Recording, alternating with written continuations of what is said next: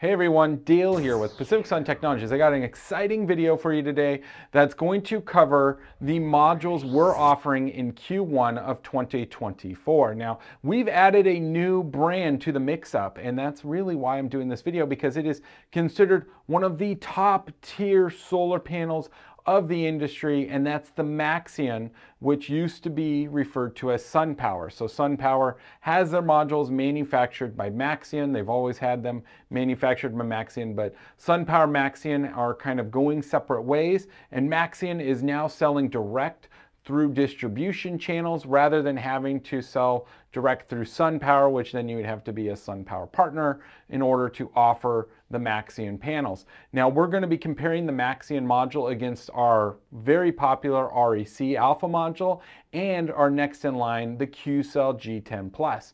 Both of these panels are phenomenal. Our customers love them, we love them, but let's compare it to the Maxeon and let you figure out if it's worth getting that premium panel, because that's what the Maxeon module is. Of course, if you're someone that lives in our area of Southern California, obviously we're in the business of installing and selling solar and battery backup systems. So go ahead, use the link right down there in the description below to request your hassle-free quote, so that way we can help you make the switch to clean, renewable energy.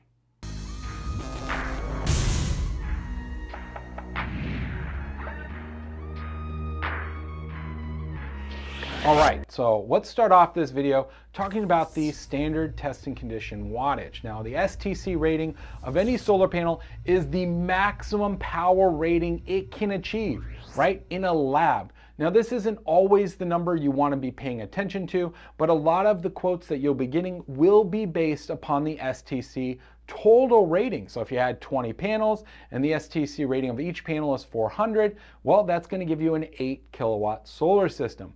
Now, when you're pairing that panel to a microinverter or even a central inverter, or a hybrid inverter, you really should be looking at other data points listed on the specification sheets of the solar panels, not necessarily the STC, which is that best case scenario, right? So for the Maxeon, the best case scenario, the STC, was 415 watts. Trust me, that is a lot of power. Now compared to REC, we currently have a 405, and then we compare that to QCell, we have another 405. So QCell and REC both equal at 405 watts. The Maxeon's a little bit more power, 10 watts more per panel. Now, is that going to add up to a lot of more energy over the course of the year? Probably not. Just to put that into perspective, if you had a 20 panel system of, say, REC, that's an 8.1 kilowatt system, so 8,100 watts. Compare that to the Maxeon, that's 8.3 kilowatts, that's 8,300 watts. So we're talking about a 200 watt difference between the two systems. That's less than a half a panel on both sides. So not a big difference. But if we move over to the NMOT rating, that's the nominal module operating temperature, this is going to be closer to that real world power output. I don't have any data available. Yeah, Maxeon doesn't have it on their price sheet. REC has it, QCell has it. A lot of panels include this rating. Sometimes it's referred to as the NOCT rating, so nominal operating cell temperature. And this is just a different test. It's still done in a lab. It's just a different test done with different irradiance ratings and different temperature conditions to give us a more realistic power output. Is it possible for you to reach like the max power output of the Maxeon, like 415?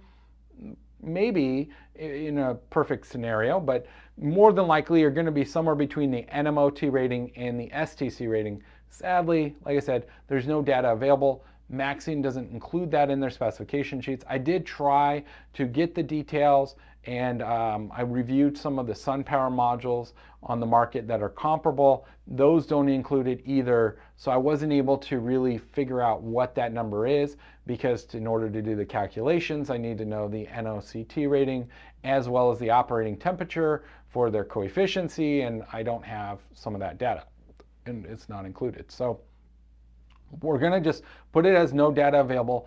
I suspect it's more than what REC is, and that's 309 watts. QCell's 303.8. I definitely believe it's more than QCell, but I really don't know because it's different technology than REC and QCell use. So one of the big differences that Maxeon does in the manufacturing process is the backsheeting to the module. The entire backside is a solid piece of thin copper. So on the front side, when you're looking at the cell, you are literally just looking at a cell. You are not seeing any diodes, bus bars. There's nothing connected on the front side, which is allowing them to get more power per square inch realistically out of each cell because you don't have little bars going through them like you get with REC and QCell. So Maxeon manufacturing process is completely different, and it kind of will show in terms of the cost later on. Moving on to the panel efficiency. This was kind of a shocker. I expected it to be a little bit more, but it was actually the same as the REC Alpha Pure that we offer, so 21.9%. That's phenomenal. In my opinion, anything over 20% is a great efficiency place to be at because it's really hard to get anything higher than even 22%. You really start pushing the limits of the silicon technology and the cells themselves. But I think there's been some manufacturers, I think LG held the record at like 25%, and they did that in a lab. I don't even think they ever released a panel that did 25%. So 21.9% for Maxeon, which is the same for REC. QCell's a little bit less. It's 20.6%. Not a big difference. Honestly, you're not going to see it in the real world. If you went with QCell versus REC or Maxeon, that 1% difference in power output isn't going to make a big impact on your annual production. Now, what could potentially make an impact is that coefficiency rating and the operating temperature. Maxeon, I have part of the data, so we know their coefficiency rating for the Power Max is negative 0.27% Celsius, right? So every degree Celsius over the operating temperature, the module's power output is going to decrease. Well, they don't provide the operating temperature. Now, if you look at their spec sheet, it'll say operating temperature. There is a section, and it says negative 40 degrees Fahrenheit to 185 degrees Fahrenheit. That is the operating temperature, just where you can install the panel, right? That's not the peak performance operating temperature that they've tested, you know, like a real world type of scenario. There is another rating called PTC. We're not going to get into that. But I have that data for REC so you can see what it looks like. So their operating temperature on the module to get their NMOT rating, 309 watts, was at 111 degrees, right? So that's 44 degrees Celsius. If you go above that number, the power output starts dropping at 0.26%, right? So it just slowly, the power decreases as it gets hotter, right? The panel still operates at negative 40 degrees Fahrenheit temperature, like freaking freezing, and extreme heats, 185 degree temperatures. I don't think we're finding anywhere, even in Palm Springs, that are reaching 185 degrees. Hopefully we never will, but you never know these days. Now, QCell doesn't have as good as a coefficiency rating as Maxeon and REC. They are negative 0.34%, but their operating temperature is still rock solid at 109 degrees Fahrenheit. And that's 43 degrees Celsius. There is always that plus and minus to it, but you need both those numbers. You can't just look at the coefficiency rating of a panel. You have to look at that operating temperature. When does it take into account? On some of QCell's previous generation panels, I want to say it was like their G6 or G7, that they had a higher actual operating temperature. I want to say it was like 113, 115 degrees, but their coefficiency was still negative 0.34%. So it took more time. The temperature would increase. And when you factor that delta in against, say, like the REC panel, the gap was actually a lot closer in terms of the degradation under extreme temperatures that were exceeding the operating temperature for ideal conditions. So just one thing to keep in mind, that was an area I didn't have data on the Maxeon, but they do seem to indicate a very strong coefficiency rating, but without having that operating temperature, we don't know 100% if it's amazing or if it's just really good. Now, the one thing that really stands out with Maxeon over REC and QCell is their 40-year, yes, you're hearing this correct, 40-year product performance and labor warranty. Yeah, labor is included in that 40-year. There's an asterisk to this. In order to receive that 40-year warranty, it has to be installed by a certified partner like Pacific Sun Technologies and be registered. Though this is no different than what REC already has us do. We're a certified partner for all three of these manufacturers.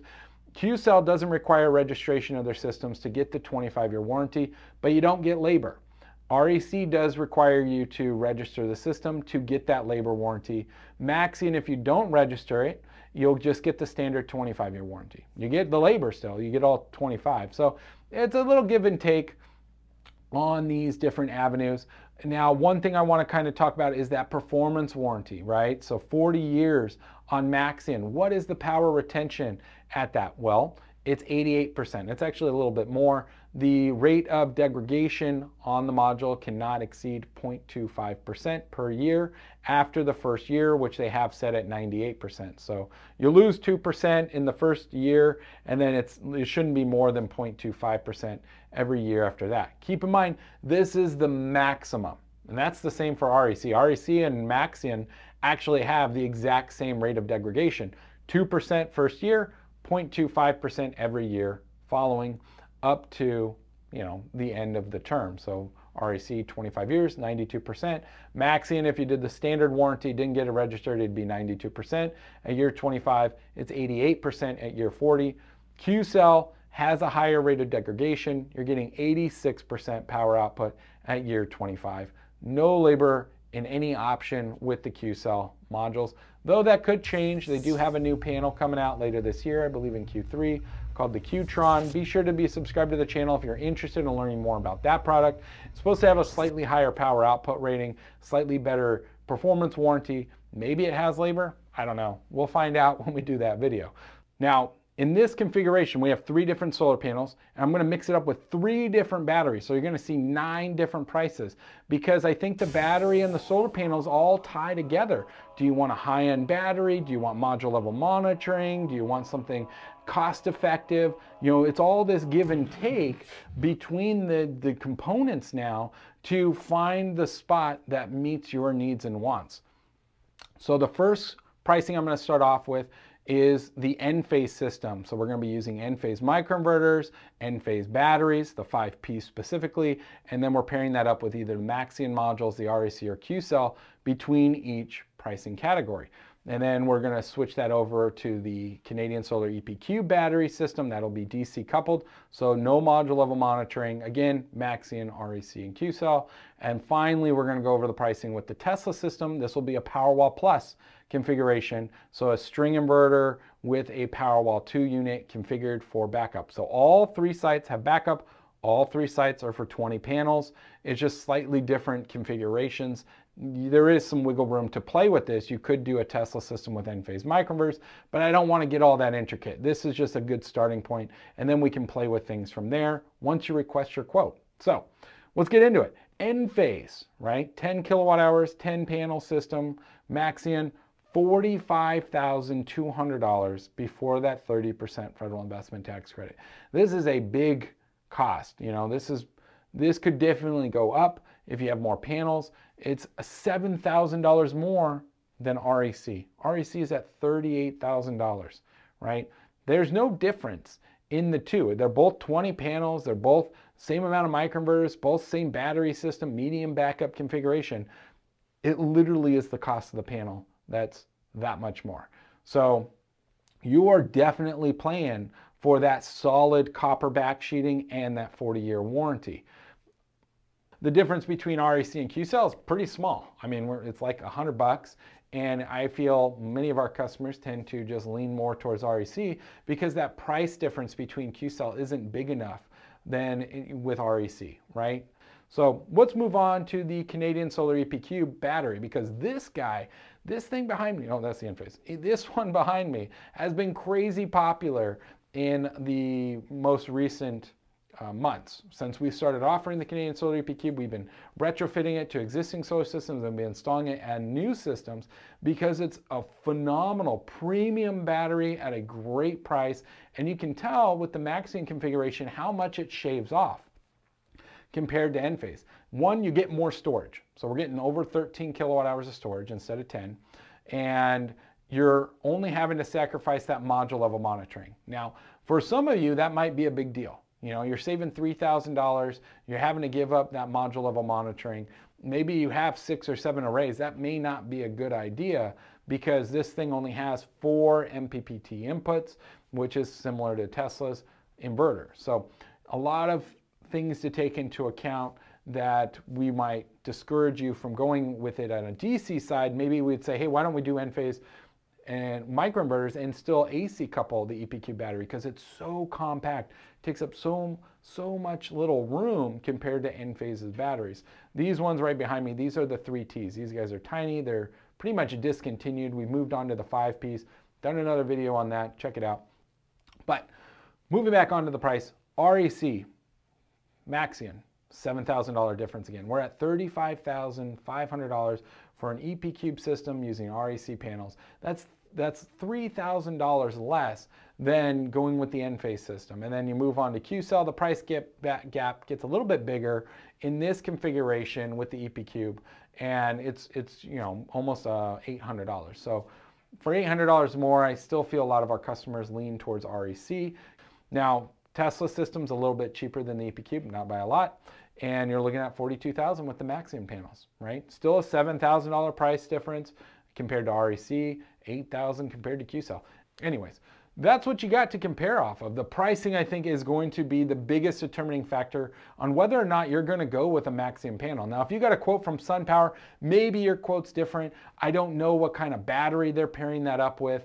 If there's a battery, are they doing self-consumption? Obviously, the pricing I'm showing is for backup, right? These are solar systems with batteries for home backup.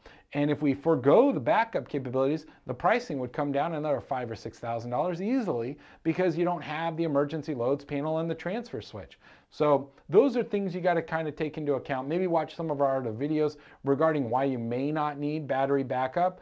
Now, currently Tesla doesn't have that option. It is solar backup every time, right? We can't forego the backup equipment with the Tesla system. Maybe on the Powerwall 3 we'll be able to do that, but for right now with the Powerwall Plus and the Powerwall 2 we have to include the gateway and the emergency loads panel. But Enphase and the Canadian Solar EP-Cube can do 100% self-consumption, so that way you generate your own solar energy, you store it on site, and then you reuse that solar energy in the evenings when there is no solar production to power your home. So there's a lot of things going on in the space right now on the solar panels, on the battery side, that I think you're going to want to pay attention to moving forward this year. And I think some of the brands that are really starting to stand out, to me at least so far, is REC, QCell, Enphase, and the Canadian Solar EP-Cube. Tesla is definitely making their rounds, and if we see the Powerwall 3 in Q3 of this year as it's supposed to be released, that might be a big change for a lot of people. But if you're just looking for something right now and that's really high quality, really good, we definitely have you covered. We have a diverse product lineup available to you, different panels. Like I mentioned, we're going to be comparing the Canadian Solar modules with the Aptos DNA modules that we have to offer. So be sure to subscribe to the channel so you can check that comparison out as well. And then we're going to be comparing more of the batteries throughout the year. So you're going to want to be in tuned on all these different things going on. And I'm really glad that you tuned in to at least watch and learn about the solar panels that we're comparing in this particular video. So that's all I got for this week's video. Hopefully you like it. Hopefully you'll take the minute and go ahead and request your quote from us by using the link down in the description below. It doesn't hurt to at least request and kind of get an idea of what a system from us might cost versus, you know, a bigger organization that's nationwide. You know, we've been doing this for over 15 years and we're really well respected in the industry. We like what we do. I definitely like what I do, and I'd love to have you as a customer at the end of the day. So thanks for watching. I'll see you in the next one.